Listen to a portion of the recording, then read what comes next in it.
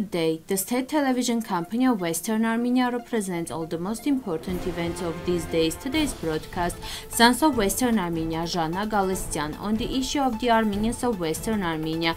Actions against kidnapped soldiers contradict the requirements of international law, including the Geneva Convention.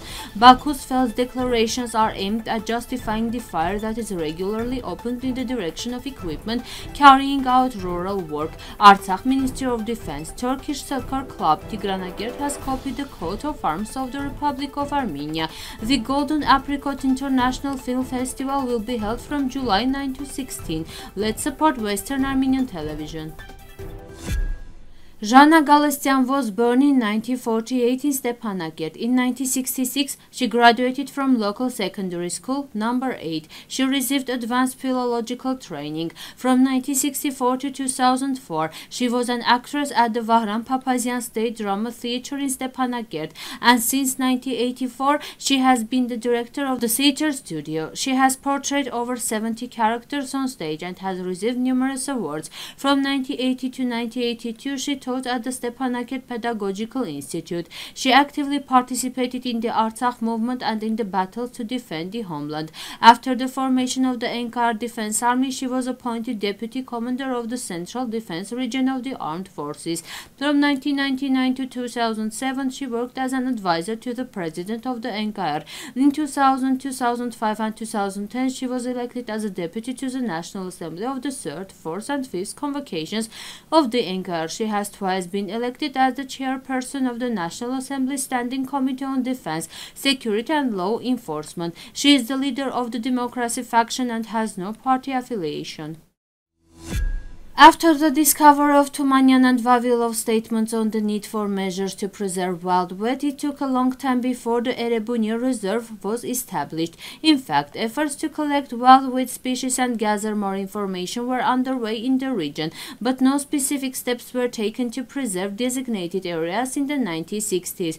Instead, concerns about extinction grew stronger. The establishment of the archive was in a way tied to the tragic fate of Vavilov and his followers. During the Great Patriotic War and the post-war period, there was a lack of enthusiasm for identifying, preserving and studying the genetic background of crops and their wild ancestors. Until the 1960s, Vavilov's call for the creation of a reserve to conserve wild wheat was forgotten.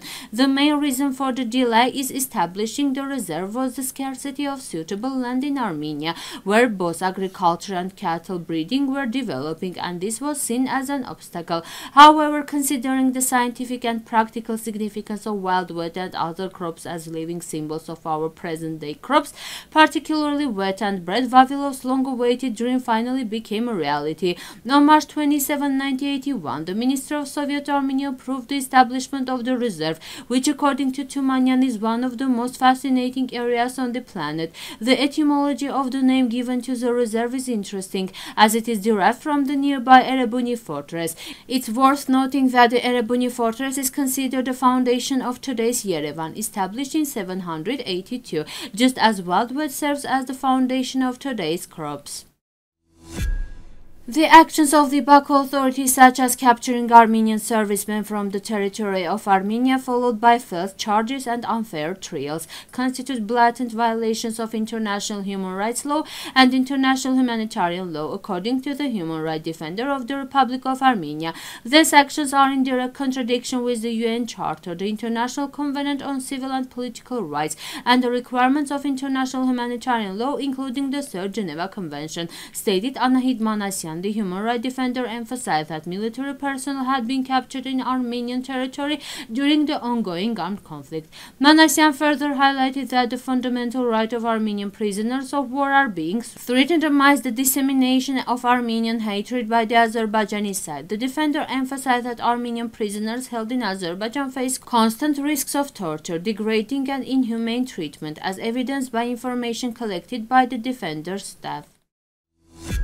The Minister of Defense of the Republic of Artsakh has issued the following statement. The information circulated by the Baku Minister of Defense claiming that units of the Defense Army opened fire towards Azerbaijani positions in the occupied territories of the Shushi and Karvajar regions of the Republic of Artsakh between 22:35 and 23:10 on July 8 is yet another instance of misinformation. The assertion made by the Baku Minister of Defense that their engineering work was disrupted as a result of our actions is entirely false. Thus, false statements from the Baku Ministry of Defense are aimed at justifying the ongoing firing directed at agricultural machinery. According to the Sputnik Armenian news agency, the Turkish soccer club Tigranakert Sport has changed its name and coat of arms, copying them from the coat of arms of the Republic of Armenia. The club's new name is Mesopotamia Sports Club, and the new logo incorporates the coat of arms of the Republic of Armenia with slight modifications. The club has not yet issued an official statement, but the Turkish newspaper ID Leak has discovered that the new logo is registered on the website of the Patent and Trademark Office of the Turkish authorities. The 20th Jubilee of the Golden Apricot International Film Festival will take place this year from July 9 to 16, as announced by the Minister of Education, Science, Culture and Sports. The festival will follow the established tradition of showcasing competitive films from various countries, as well as presenting the Yerevan Premieres program featuring films from prestigious film festivals such as Cannes, Berlin, Venice and others. Esteemed figures from the world of cinema will attend the festival in Armenia, sharing their expertise and art with cinephiles. Over 2,000 Armenian films in different categories will be screened, and a special program dedicated to the 100th anniversary of Armenian cinema will also be featured. Among the festival, distinguished guest of honor will be the Dardan brothers, who have won the Cannes Film Festival's Palme d'Or twice. Kazakh director Sergei Dvortsev, a recipient of the Cannes Film Festival Special View Program Award, and Joel Chapron, the Cannes Film Festival's chief consultant for the post-Soviet region. Western Armenia Television, dedicated to its principles and audience, continues its uninterrupted operations with fresh approaches. As you may already know, our television network refrains from excessive self-promotion. Instead, we primarily broadcast political and other content pertaining to the history, present and future of Western Armenia. We also provide information on various issues of importance. Additionally, we present the political transitions within the structures of the President of the Republic of Western Armenia, the government, the National Assembly and other entities in a transparent and accessible manner. Dear compatriots, with your support we can further expand and strengthen the capabilities of our television. Together we are strong. Thank you for your time and attention. Now the musical part, the Armenian folk song. Janoy, janoy, janoy, jan. Janoy, janoy, janoy, jan. Janoy, janoy, janoy, jan. Janoy, karmel, tukhmar, jan. Choli karung ergem vis, apo